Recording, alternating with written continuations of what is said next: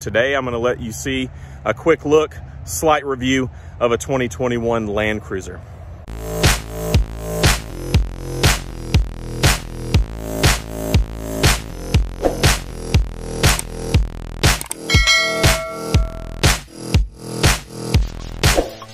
Hey guys, welcome to another episode of TorqWorks. Today, I'm going to let you guys see a 2021 Land Cruiser. And as most of you know, the new one is coming out later this year. Could be pushed a little bit further out than that to next year for the 2022 Land Cruiser, which will not be offered in the United States as far as we know. So we're going to look at the current model. There's not many of these that you can find around. Most people are buying them up because this is also the last year it looks like we're going to have the V8. So let's take a look, guys. Hope you enjoy it. And if you can find one, I hope you can pick one up. Good luck. So stick with me until the end of the video. I hope you enjoy it. And if you haven't already, like and subscribe. So let's get rolling. And here she is, the 2021 Land Cruiser. Well, she's beautiful. Nice pearl white. Looks good. Now this is the standard trim. There's one other trim that they offer for the past 2 years, and that's the Land Cruiser Heritage Edition. Now the difference between this one and the Heritage is, of course, the Heritage badge. You do get a little bit more chrome, as you can see down here along the door edge, chrome that won't be offered on the Heritage. The Heritage also comes with TRD style BBS forged wheels that are in a bronze color. Also on the front grille, you have more black accenting instead of the chrome on the Heritage. Now the Land Cruiser does offer high and low beam LED. You do have projectors on these instead of the reflectors on some of the other Toyotas. It also offers LED fog lights.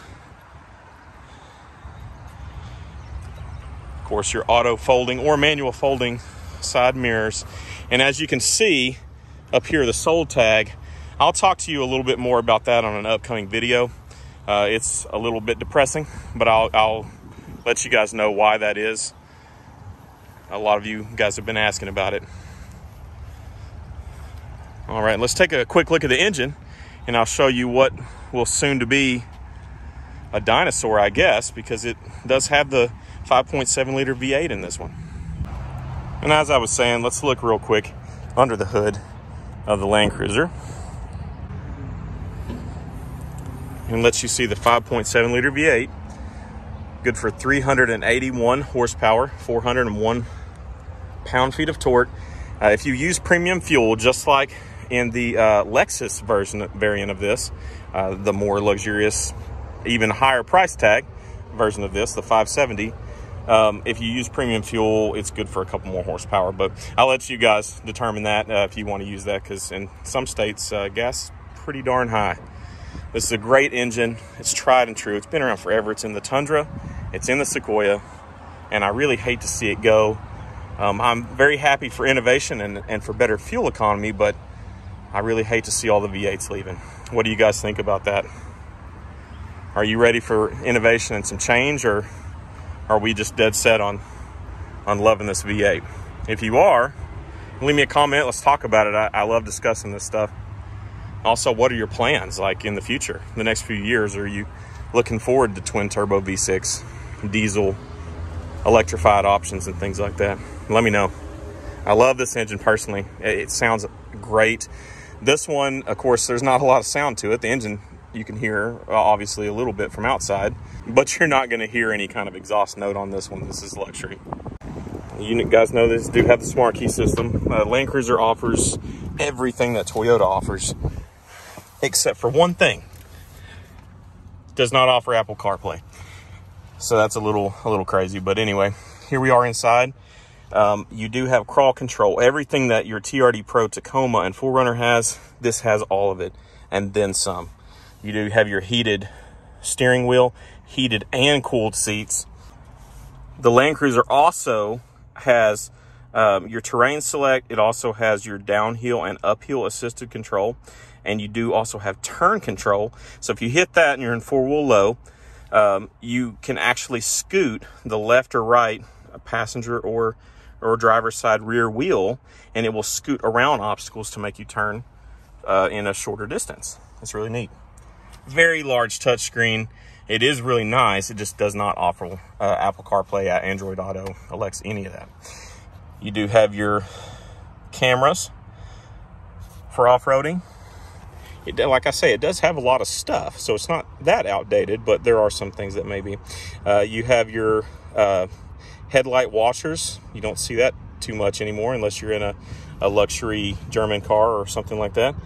Parking sensors, auto high beams. This controls the mirrors on the side. Shut the door and let you hear it. It's a great door shut sound. You have 3 power seat options that you can set. It really does have a lot of luxury, even though it is a world-renowned off-roader. You do have some wood grain, very small amount, and this one has black leather seats with lanolin. They're very, very comfortable, very soft. Some standard cup holders, very large center armrest, which also has a fridge inside of it to cool drinks. It's insane. And this has everything. Sunroof, of course. And I'll take you guys in the back and let you see that. And taking a look at the back seat, carry on this beautiful leather. I mean, this is, if you sit in this, those of you that have never been in one of the newer model Land Cruisers, this is like sitting on an extremely expensive leather sofa.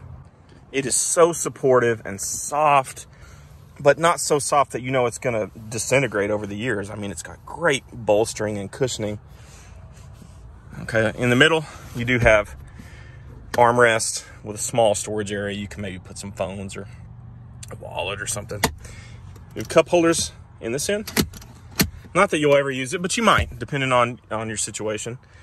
I have too many people that ride with me. Controls for the rear, you do have heated and, well, I'm sorry, not cooled seats, just heated seats in the rear with your vents, but you also have vents up here, just like the Sequoia and the Highlander. Now, being a Land Cruiser, you do have LEDs, and this one, I'm not sure why, but a lot of the models of Land Cruiser have a black roof, and I'm not sure, or a headliner, I'm not sure why this one doesn't. Maybe that's just another option.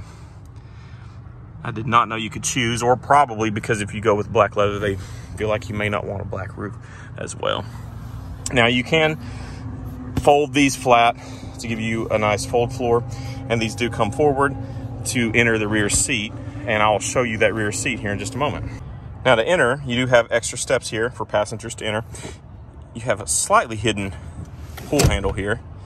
Now, this folds like this, and this is how you will fold it flat and up and out of the way. It does take up some space, but you get a nice load floor here. But you can easily climb in. Now, one thing I will tell you versus the Sequoia, because this is a solid rear axle instead of the independent rear, like the Sequoia, you have less height from the floor up. So as you can see, this is probably 8 inches high, maybe slightly more. I don't have a ruler with me and don't have a banana for scale. Sorry, guys. But you can comfortably sit back here. I wouldn't suggest large adults like myself or anyone over like 5'6" or so to sit back here for a long period of time, or your knees are going to be in your chest. But it is a very comfortable rear seat, very roomy.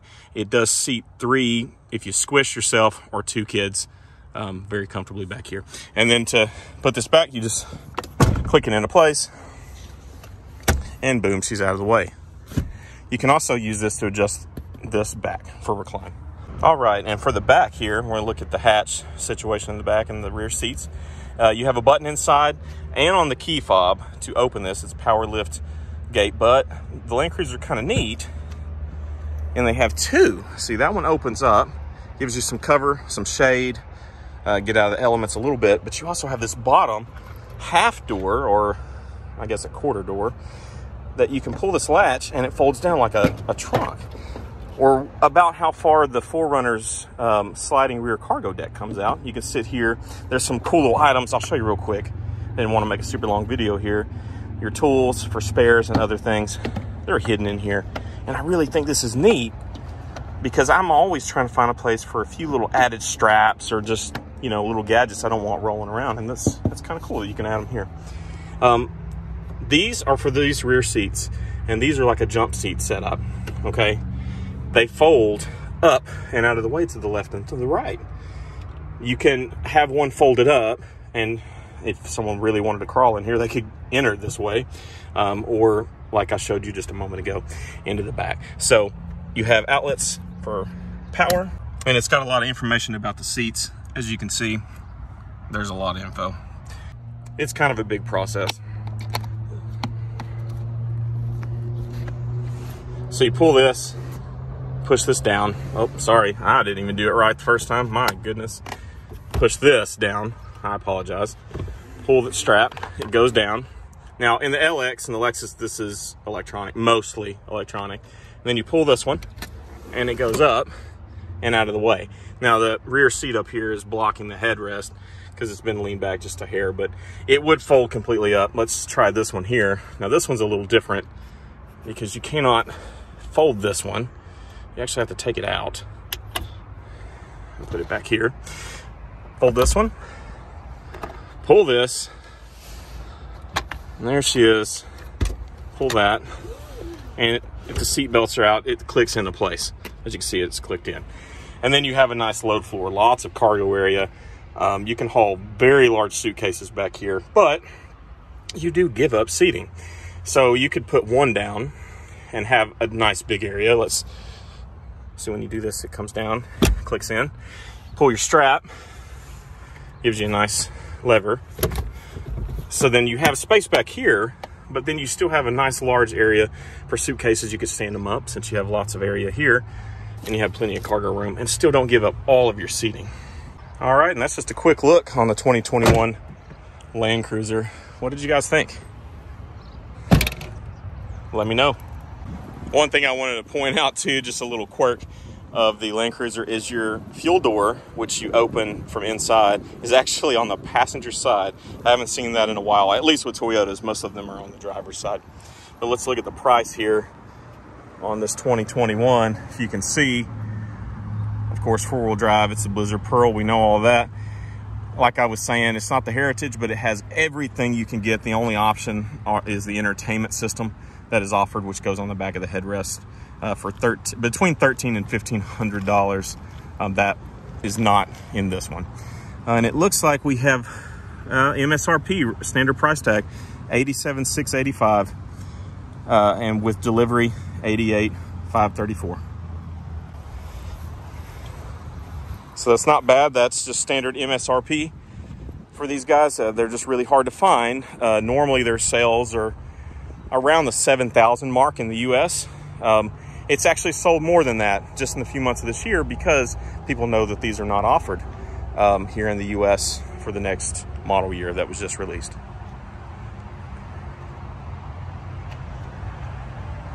So what do you guys think about the Land Cruiser? I'm sure you guys would love it. It is a little pricey, but you know, you kind of, I hate to say it like this, but you kind of get what you pay for. It's a vehicle that's designed for the most rugged environments in the world, and it's also designed for a service life of over 25 years.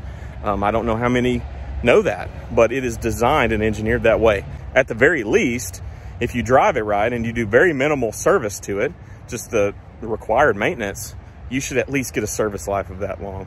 And it holds its value really well, and it will do you right. You'll know it'll start and get you where you need to go every single day. All right, guys, and I really enjoyed you coming out with me today, looking at the Land Cruiser. It is super hot out here, but I hope you guys are enjoying all these. Give me a thumbs up if you like them. Leave some comments and let's discuss some stuff. I'd really like to hear from you guys. And you guys have a great one, and I'll see you next episode.